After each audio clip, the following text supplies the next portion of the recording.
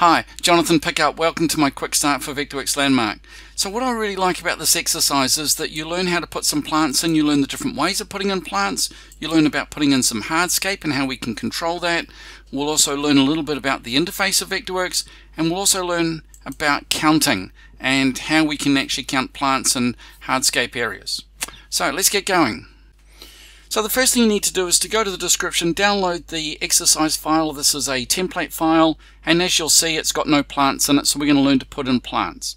So this is our tool set that we need here, the Hardscape tool set, and we need the plant tool. Once you've chosen the plant tool, go to the toolbar here and choose the plant that you want to put in. So I'm going to get this one here, the MEEX plant. It's a Metasidrus excelsa or Bahudakawa tree. Now the first mode I want you to use is this one here, the place single plant. When you click, it places a plant and it actually has the tag on, tells you how many you've got. The next thing I'd like you to do is to place plants every time you click. So come across here and click. When you finish, double click and it'll count up those plants and it'll show them together as a group. If you want to, you can also include things like the outline or the polygon display, where you can say I want them in the centers dashed, and it'll draw a dashed line between them all. If you create a bunch of plants that you'll need to join together, select them all, right click, and you can change plant grouping, and we can choose to group them into a single plant. So now there's 5 of them, or you can explode them and so they're all individual plants. I'm going to put in some ground covers next. So I'm going to go here. We're going to choose a different plant, this time a ground cover plant. We need something which is smaller, maybe this one here. And I'm going to change to this mode here. Now this is the rectangular insertion, so it'll create plants in a rectangular grid. But you'll notice that they're rectangular relative to the screen. So these are orthogonal on the screen. If you want to make these orthogonal to the building, you'll need to use this option here.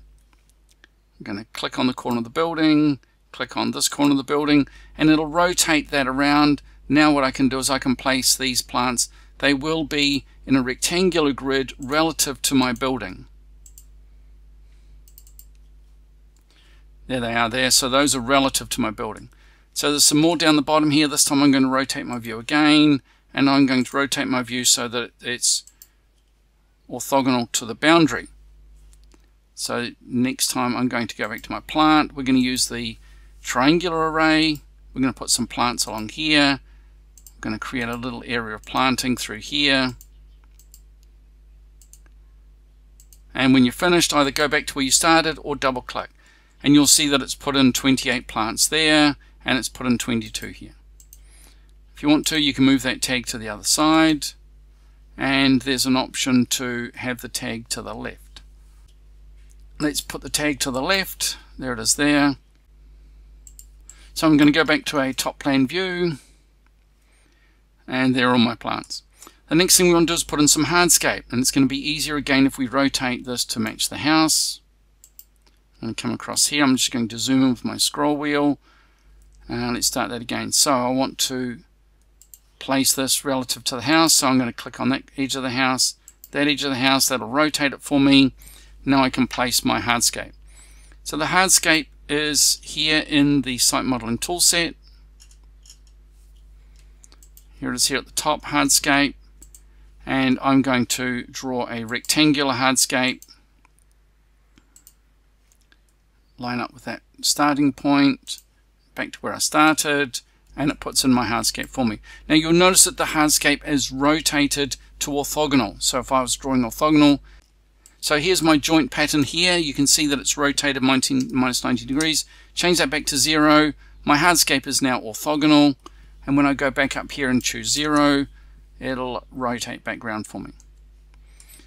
So this is the basics of creating these types of plants and hardscapes. And when I right click and I choose Recalculate Selected Worksheet, you can see that it counts all those up for me. The last thing I want to do is to just do a little bit of hardscaping in this area down here. So again, I'm going to rotate parallel to my building. There it is there, and put in a hardscape. So starting here, across to there, that corner of the building, and finish. And again, I'm going to change my joint angle to 0. If you want to make your hardscape more fun, how about we put let's find the midpoint here. We're going to create a bit of a shape on there. And we'll just add those together. Select both of them, add surface, and my hardscape's now got that curve to it. Let's go back to top plan view. And let's right click and we'll recalculate that. And you can see it just adds up all my areas. So this is just a quick start. It doesn't intend to teach you everything you need to know. It's just enough to get you going. Thanks for watching. Now if you like this movie, please give it a thumbs up. It really helps other people to find my movies. And think about subscribing. Thanks for watching.